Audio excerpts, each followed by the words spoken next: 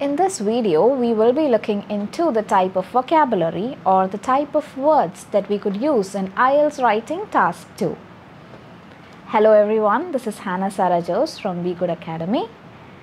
It is of great importance to use academic style of writing in IELTS Writing Task 2. The kind of vocabulary to be used is formal and the grammatical structures are to be advanced.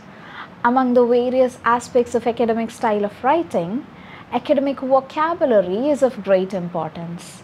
A few examples to be pointed out are: you can use consistently instead of using all the time, major instead of big, contented instead of happy, prime instead of best, and you can use negative instead of bad. I hope I've clarified the questions regarding the type of vocabulary that can be used in IELTS Writing Task 2. So be it be good to be good at English. Thank you.